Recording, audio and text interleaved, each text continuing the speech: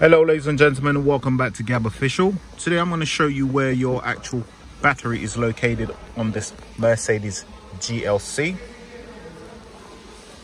As you can see, we're now out of the vehicle.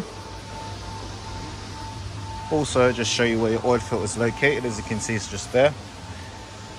You'll be able to see it once you've taken that cover off. It's just on the side. As you can see, it's got negative port. If you move this away, if you need to jump your car, you just put the positive one on there.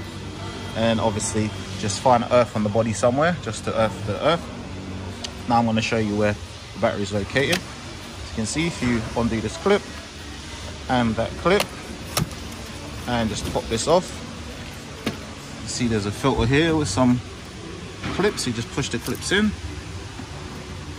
then it just pops out.